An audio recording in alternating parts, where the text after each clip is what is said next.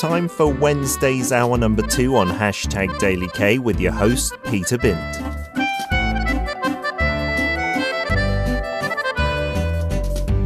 Korean dramas, movies, and even lyrics. Why is the world paying attention to Korean stories? From classics to modern masterpieces, time to dig deep into the charms of Korean literature. On Check It Out with Paul.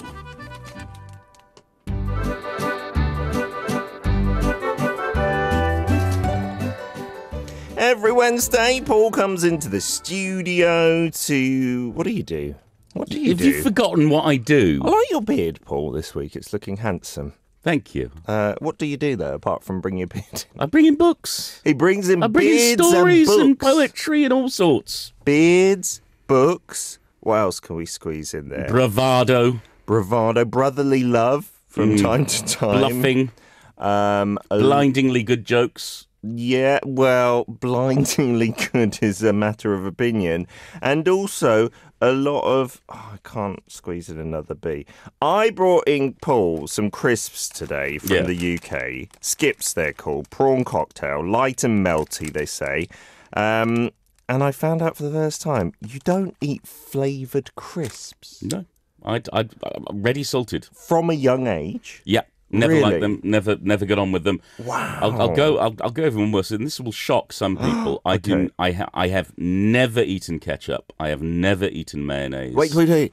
Not you don't like it. You've never eaten either of those. Oh, things. I may have done it unknowingly, but Okay. no. I've never liked them. Never wanted to eat them. Wow. Mustard, if it's whole grain in a meal, yes, but no squeezy yellow mustard on anything. Not even English Coleman's kind of spicy mustard. Never done. Whole grain is okay. That's like a... Well, no, you no. don't love it, though. No. Okay. I don't. I hate condiments. Oh, wow. Yeah. Wow, that is unbelievable. Because to be a true working class Brit, you surely have to put ketchup on everything. That's my... That was never. We never had ketchup in the house. Yeah, you guys lived in Abingdon, right? Yes. So, what about, instead of skips, shall I give you my banana? Because I feel bad now. I have a banana. No, I'm fine. Okay. I've had some nuts. Would you like some Do You? I've also got some old Do You in a vinyl packet. Peter, I'm really fine. It's okay. I was just trying to spread the brotherly love. Okay. Look, well, speaking of love. Yes. Oh. You know what it is next week? Nearly Black Day. March 14th. It will be nearly Black Day. No, what is March 14th? What? But it's not March 14th next No, Wednesday, but what is March 14th? Black Day, huh? April 14th is Black Day. White March Day. 14th is White Day. Oh, dear. Okay, so next Thursday is the day when men traditionally in Korea will give things to the ladies. Okay, so I should give you something next. Well, no, Wednesday in advance. last month, the week before Valentine's Day, I brought in a story that was anti-Valentine's Day. Oh, fantastic. So you this might week, do that? I've got something that's anti-White Day, something that's, about failed love. Wow. Okay, before we get into that, Tiggerish says, you also come in for laughs and bickering, banter. Bickering banter, yeah, I'll go for that. That's good. But he asked the very crucial question, do you then enjoy gravy?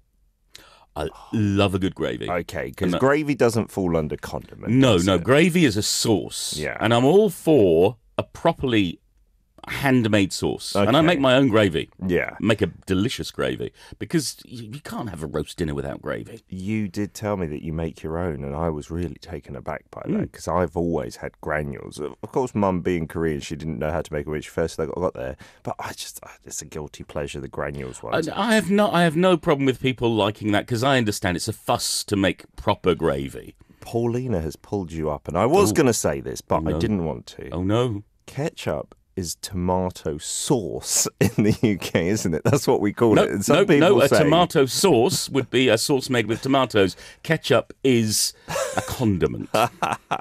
I will die on this hill. Yeah, I think some American friends, when we ask for some tomato sauce, they get a bit confused. They do say, yeah, well, that's not the definition of a sauce, but some Brits call it that. Yeah. I'll go even one step further, Peter. I don't eat pickles. You don't eat pickles? I'm not a massive fan of pickles. I'll let you off on that one. So here in Korea at like pasta places when they bring out the pickles, I just say take them away. Really? I do. Take them away. Get them out of my face. Lovely stuff. Well, Paul is here every week and we do dive into some random topics, but the main hub of this operations is the Czechs, which stands for books. And it's anti-romance. Anti-romance today. What I've got today is a short story from one of Korea's most prominent authors. We featured her last year because an anthology was released. The anthology was called The Age of Doubt. The Korean title was 불신시대. The author's name is Pak Kyongni. And it was translated by a number of authors. We looked at the title story last January, and that was translated by Anton Her. Okay. Today we're looking at a story translated by Sophie Bowman, and it's called The Sickness No Medicine Can Fix. Oh, that's a curious title, isn't it? So it's a tale of love that wasn't meant to be in a marriage that should never have been. Oh, okie dokie. Reminds me of the Korean film I watched recently. 30일. I can't remember what it was in English now, the title. Literally 30 days. I don't know if you've seen it. It's on D+ at the moment, so if you want to check it out. Okay, is it good? It's a like rom-com, right? You know, so take it with a pinch of salt. But it is about a marriage that maybe shouldn't have been, and then they try and get a divorce, and then they both lose their memories. You know, they give them like a 1-month period of just think about it. So for that 1 month, they've completely blanked their memories, and they kind of fallen back in love. I love those kind of I have tales. to say, the most recent Korean rom-com I watched was Honey Sweet. Was that good? It was lovely. Oh, Yoo Hae-jin is a fabulous actor. Oh, and you wouldn't mark him as a romantic lead. He's the lead. He's the romantic lead in this movie, and it's absolutely brilliant. It's for us who are in our 40s. Okay, all right. That includes you, Peter. It absolutely includes me now. Tell us a bit about this famous, fabulous author. Yeah, she was a huge author in Korea, Pak Kyongni. She was born in South Gyeongsang province back in the 1920s. Had a bit of a hard life. Her father left immediately after she was born. And so books became her comfort. Books were the thing that she relied on, you know, going through the turbulent years of Japanese occupation, then through the Korean War. The really sad thing was her husband was branded a communist and ended up dying in prison. Her son died at the age of 3. Oh, dear. And she was left with a young daughter, and she had to look after her mother, and so it was really tough. Of course. And then just before her 30th birthday, she started writing professionally, and she became this really, really well-loved author. The most famous book, I think, is Toji, The Land, which is this serialized novel that sort of looks at colonialism and the struggles of ordinary people. But this collection, The Age of Doubt, is really fantastic because you get I think it's about 8 or 9 of her representative stories, and they're all brilliant, and they all are a great reflection of Korean society at various times. Oh, fabulous. Have to check out more stories maybe from this collection. I don't know if we've ever visited a short story collection before more than once. I'm not going to say. It might be you can do your research. You can find out for yourselves. Okay, he doesn't know either. Tell us about the translator then, please. Sophie Bowman, we have featured her before. I think this is maybe our 5th time. Nice. Often we've visited her science fiction translations, as well as one classic work. And she's brilliant. My favourite has to be the brilliant Crow translation she did with Sung Liu of Kim Bo-young's I'm Waiting for You, which if you haven't read yet, why not? Please buy it. Please rent it. Please borrow it from the library because it's a brilliant, brilliant book, a brilliant translation. So a very reliable translator, a very good translator. I don't know why, if this is related or it's just random. Paulina saying, "Guy, oh, okay." We came back to the source debate. I thought it was related to the translator and author. What is guacamole? Guacamole is a topping. A topping. A topping or a dip. Uh-huh. Now, I have to say, I was not keen on guacamole until I had it in a Mexican restaurant here, and I had it with other things. Because on its own, I went, man, this doesn't do it for me. Not that flavourful. But as part of a sort of a spicy chorizo taco, that was brilliant. Now I'm a fan of guacamole. Absolutely. If you're eating Mexican food with all the other bits and bobs, like you said, it's perfect. Yeah, but no ketchup on the guacamole. Bit of salsa though, bit of tomato salsa. Now I like a salsa because a salsa is not a condiment; it's a salsa. There we go. Okay, so we're going to jump into this story. in with White Day in mind next week. Anti-White Day. Anti-White Day. Maybe gearing up for Black Day in April where the singles get together. Okay, so we're starting at the very beginning? At the very beginning of the story, no introduction needed.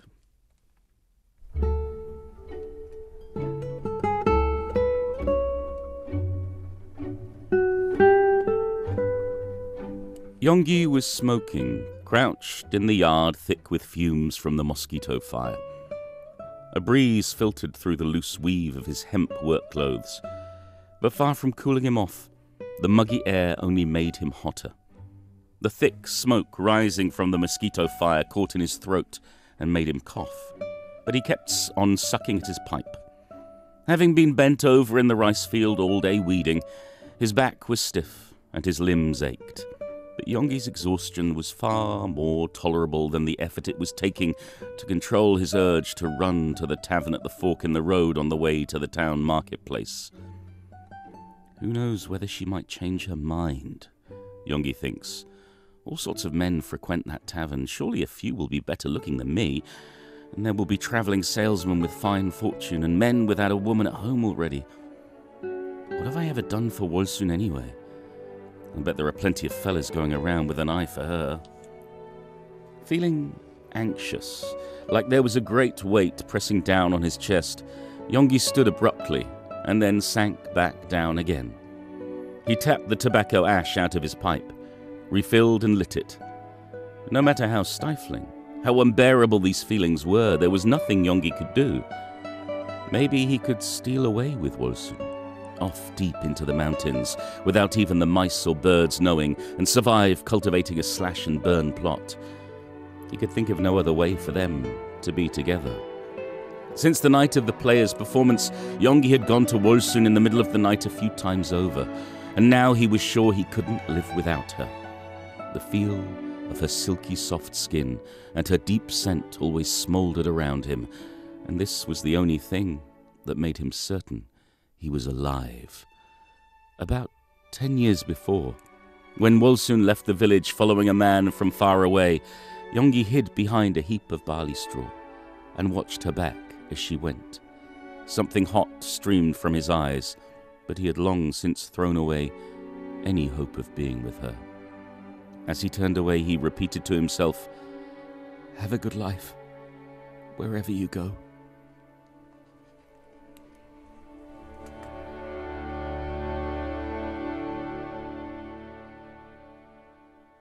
This hairy widow is Paul Matthews, or maybe Peter Bind. I don't know. Maybe You're not that hairy. I don't know. I wish you'd grow a beard. What's under this top? It could be reams of hair. The public have a right to know. Absolutely, they demand it. I can't grow a beard like Paul, unfortunately. So I'm a little confused in that reading. So I'm not surprised. It talks about Kyong-ni thinking about this girl, I assume, Wolsun, and wanting to be with her.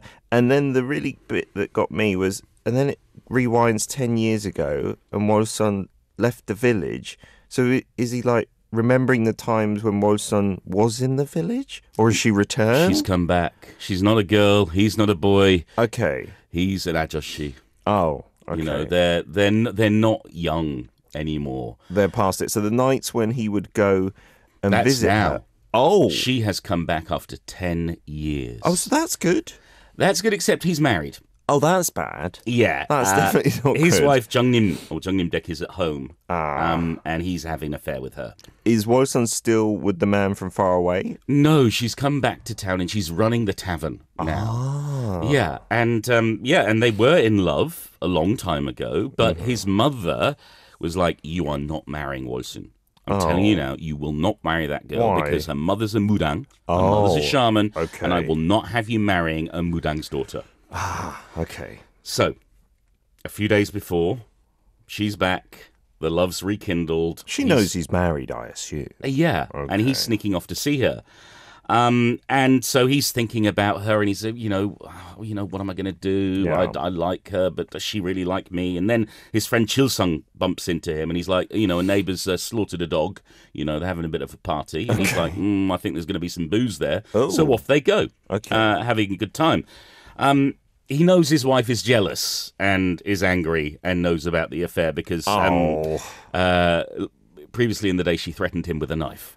Oh, that would be a good sign. That not she's going angry. well. So he's thinking, I'd rather go to the neighbours, have a few drinks, than face her at home. Okay, he sounds like a terrible husband. Not the greatest. No. Meanwhile, his wife, Jung-nim, is at the Bowman family house, having some tea, having some food, and getting to an argument with Turtle's mother. Okay. Because in Korea, very often you're called by your child's name. Of course, yes. Like you'll be a Gio Appa or Eli Appa, meaning you're Gio's dad or Ellie's dad. And so in this case, she's arguing with Turtle's mother about love sickness. This whole thing about, pining for love or, leaving your husband or wife for someone else, running away, that kind of thing. And they're arguing about that. Yeah, and she's obviously quite vexed about her own situation, and this conversation is making things worse. And then someone says to her, let Youngie have his fling. It's fine. He's bringing home the bread, bringing home the bacon. He's earning the money. If he wasn't there, you'd be in trouble. And every man's like that. Okay. They're all running off and having affairs. Oh dear. So she leaves. She's fuming, and she gets home and discovers, surprise, surprise, Youngie's not there. And she's like, he's at her tavern, isn't he? He's going to be there. Oh. And she is mad. She is mad as hell. And in a fit of rage, she runs there and decides she's going to have it out with Wolsun. Wolsun's place, though, is not where Youngie is, according to the story so far. Exactly. Okay. And she's banging on the gate and saying, let me in. And Wolsun's like, no, no, it's so sorry, busy, no. Eventually, she has to open the gate. She rushes in. And Jung-nim starts attacking her, raining blows down upon her. And Wolsun's like, he's not here. Youngie is not here. And finally, she gets some of this rage out of her, and she starts to sort of realize what she's done. And this is where our second excerpt is going to kick off. Oh, you really feel for Jung-nim. Let's check it out.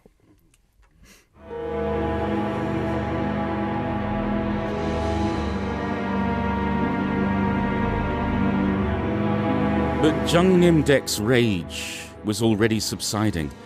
No matter how much she hit Wolsun, she didn't react. So the fight felt bland and was even becoming embarrassing. As the strength fell away from her punches, Jung-nim Dek thought, where did that man go then? And was inwardly looking for a chance to make sense of the violence she was meting out to Wolsun. I won't meet him again. Never again. Wolsun had been repeating the same thing over and over for some time while trying desperately to escape Jung-nim Dek's grip, and as Jung-nim Dek's rage subsided, the words finally reached her ears. Is that so? I heard those words with these ears of mine. All right, you harlot. If you summon my man again, even after all this, know that I'll see you to an early grave. Jung-nim Dek let go of Wolsun and straightened her clothes. After that, she made a few more half-hearted threats before going out into the night. The empty marketplace was visible a little way off. Still now, not even a lone dog hung about on the road. A chill wind from the cooled-off fields dried Jung-nim Dek's sweaty neck as she hurried along the path back to the village. But her heart didn't feel refreshed. She was the one who had done the hitting, but rather than feeling like she had vented her anger, on the contrary, she felt only miserable, as though she were returning having lost a fight. Oh, my cursed fate. If only I had a child, I wouldn't be in such a sorry state. Aigo! Woe is me! Passing along the paths of the fields owned by the Jinsa-che household that stretched on, she bawled and grumbled in turn. Youngie went out to the town on market days, and Jung-nim Dek would be so impatient every time that she didn't know what to do with herself, but she didn't get mad. The tavern would be busy on market days, she had reasoned, and he had companions with him. What could he possibly do? It was when Youngie started not coming home at night that Jung-nim Dek's rampaging began. Because Wolsun's irises had a yellowish tint, she'd say that she had dog eyes, that they were the eyes of someone who would catch and devour men by the dozen. But although Jung-nim Dek tried hard to find fault with Wolsun's appearance, dissecting her with twisted eyes, her smooth skin, and greedless, benign disposition meant she never appeared particularly detestable. The reason Jung-nim Dek cried and grumbled so as she hurried along the night road was the despair that came from thinking Wolsun was infinitely better than her, even though she was a mudang's daughter.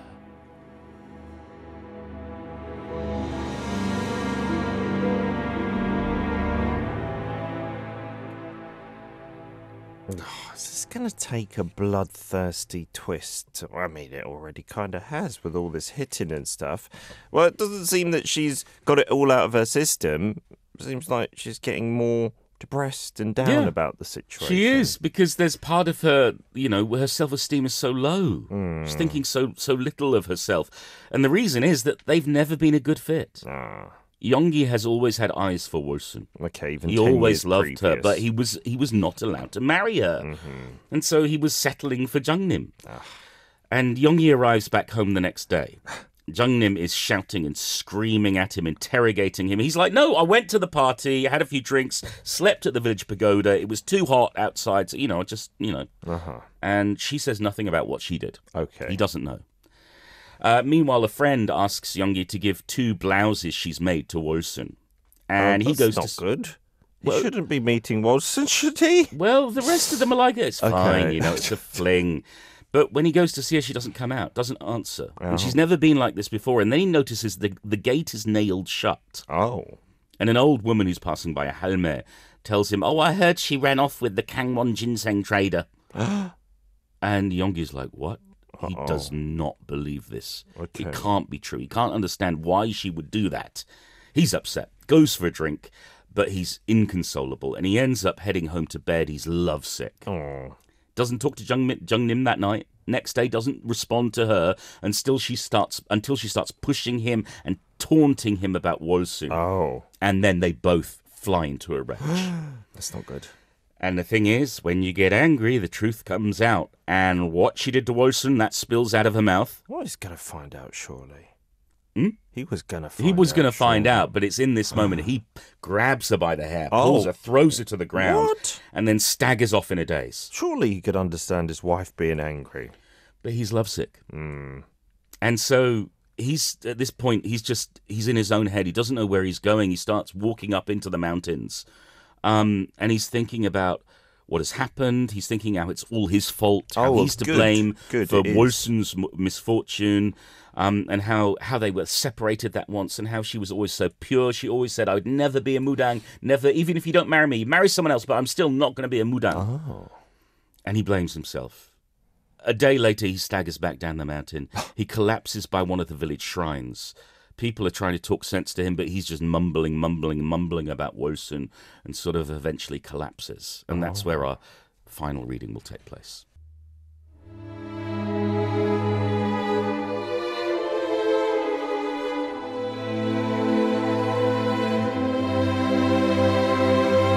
Terrified, thinking he must be dead, Dori shook Kyong-ni violently, and only then did he manage to open his eyes. Don't shake me so. I don't have any energy, that's all. You gave me such a fright. What did you come up here for? Now then, come up onto my back. Dori pulled one of Kyong-ni's arms over his shoulder and heaved him onto his sturdy, muscular back. Kyong-ni was tall and Dori was short, but he was a strong man. Dori made it back down to the village without too much trouble. I'd better go and get the doctor. Even healthy people get weak come midsummer. What were you thinking going up into the mountains? Don't worry, Kyong-ni said, all light gone from his eyes. My insides are still intact. I'll be all right if I have something to eat. When they got close to the house, Kyong-ni mumbled, Why would I come back here? Is there no place for me in the world but here? Dori said, What was that? I said, It's a funny sight. A man who left after hitting his wife, being carried back home. Kyong-ni's usual way of speaking had returned, but his lips were contorted into what looked like a smile of deep grief. Jung-nim Dek was lying down with the door wide open and her loose hair spread out in disarray. The empty earthenware pot was still on the lid of the big sauce jar, untouched. Look here! Pretending not to have heard Dori call her, Jung-nim Dek made no move to sit up. Look here! Something terrible happened! What's happened has happened, terrible or not. Don't bother me with it. Pretending she was just rolling over in her sleep, Jung Nim-dek peeked outside. When she saw Young-hee being carried in, she couldn't hide a look of bewilderment, but she just lay there. "Hurry and get up! Your husband collapsed on the mountainside! Hurry up and put out bedding so I can lie him down!" Having figured out from Young-hee's words that they must have had a fight, Dori deliberately made a fuss. Unable to win out, Jung Nim-dek sat up and gathered her untied hair together to tie it back. "You should have left him to become a wandering ghost. Why would you carry him all the way here?" "That's a bit much, isn't it? With someone in this kind of state, it's no time to talk like that." And with a grunt, Dori put Young-hee down on the maru, then pulled down the end of his sleeve to wipe the sweat from his forehead. Young-hee's body had returned home, if little else.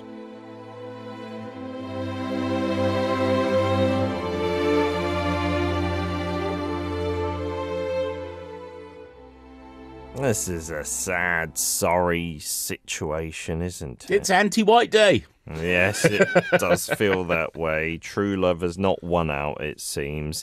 So, yeah, his body's returned. His heart isn't there, is it? Yeah, he's not dead, but I think his soul's taken a beating. He's absolutely heartbroken. Yeah, well, yeah, of course, you can feel for him a little bit, but he's the one having an affair. And I feel for his wife as well, who's flown off in that rage as well. She's not the nicest of people, though. No. I mean, you look at her fits of anger, they were not in a good relationship. And it's very hard to judge people, especially when they're fictional characters. Yes. But the point is, they were not happy together. They've never been happy together. This was an ill-fitted match. Absolutely. Tigger is saying about the fit of rage, anger is a powerful truth serum. It also causes stupidity, and somehow I think the wife would still have been jealous even if there wasn't an affair there. Yeah, she doesn't come off great in this story either, does she? No, they're two very unhappy people. And what I really like about this story, it's a very sad story. It's a tragic story of a romance gone wrong, is that it highlights just how unhappy some marriages can be when people marry for the wrong reasons. Yeah. When they marry because society wants them to, as opposed to marrying because they really want to be together. Yeah, and when parents get involved and, say that's not the right person for you, to be honest, I think it happens a lot less these days, but I think it still happens more here than maybe in the West. Yeah, and I think if you come from a family with money, there's even more pressure. Absolutely. Yeah, if you're just an ordinary guy, an ordinary girl, I think you're a lot more freer in terms of your relationships. But there are still marriage brokers out there. Yeah. There are people who will set you up with someone fitting of your status. And what's interesting for me is that it's also highlighting the issue in the 20th century of the shunning of the mudangs, the shunning of the shaman, where society, they were once really central to village life, really respected. Sure. And then in the 20th century, things took a really dark turn for them. Yeah, it's interesting, right? What I really like about it as well is the theme is lovesick, but for me it ties into a very Korean cultural aspect to do with shamanism, which is the shaman sickness. Shaman sickness. Are you aware of this? No. There's an idea that often shamanism is passed down from mother to daughter. Yes. But also that if you do not become a shaman, and you're meant to be a shaman, at some point this sickness will overtake you. And the only way to cure that sickness is to become a shaman and to be in contact with the spirit world. Oh, goodness. I didn't know that. That's interesting. I have a good friend, and we would always make fun of her because she had her grandmother was a mudang. Oh. And she always got sick, and we would keep saying, you sure it's not the shaman sickness coming on? So this idea that Wolsun is tainted or could be tainted by the shaman sickness, but in fact it's a different sickness. It's a love sickness. Yeah. It's like the curse is not on the shaman, it's on the man who should have married her. Oh, that's an interesting flip of this. In this really short story as well, we must say, that film at the moment that's doing really well has to do with shamanism. Exhuma. Right? Yeah. Have you seen it? I've not seen it yet. I've heard very, very good things about it. Up your alley, surely. Right? Yeah. I'm really spooky. Looking forward to it. I think it's an aspect of Korean traditional culture which is fascinating.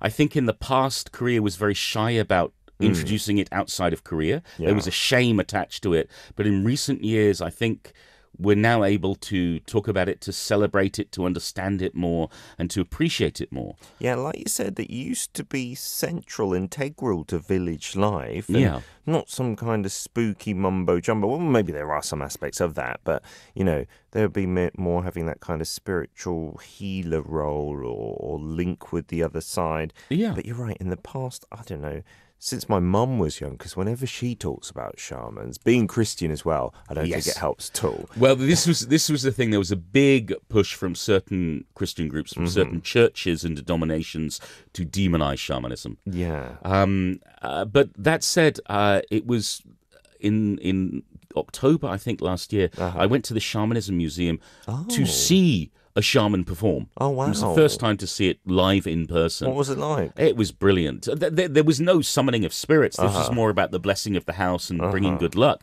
But it was like it was theatre. Yeah. We sat there for a couple of hours and we were entertained with fantastic singing and jokes and talking. And it was easy seeing that to understand how vital it was to the village spirit to get people together. And the shaman was also the person who would solve disputes, solve arguments. If you were having a problem in your love life, a problem with your husband or wife, you go and talk to the shaman. Yes. Aaron's saying the man's spirit broken at the end of this story. I think that's a fate worse than death, and he really should have ended it if he could. I think that was the problem, right? All the social pressure and whatnot. Yeah, like you said, he should have married Wollstone in the first place. They were meant to be together. Yeah, the only thing he could have done then was what he was imagining in part one, like go to the mountains and just live alone there. One-line review, please, Paul. A tragic tale of love that never was nor never could be meant to be. Next week, what are we checking out? Oh, I'm excited. Next week, I've got the book in my bag. I'm reading it right now. It is Your Utopia by Bora Chung, translated by Anton Her. If you liked Cursed Bunny, you'll love this one. It's another anthology of short stories. I've read the first one. It's brilliant. I'm not sure which one I'm going to feature on the show yet, but I'm guessing they're all going to be great. Fabulous. Thank you so much for your beautiful readings as ever. Thanks as always to the Literature Translation Institute of Korea for help with copyright permission. Thanks to Pak Kyongni for her brilliant story and Sophie Bowman for her excellent translation. I'll be back next week with another book. Bye-bye.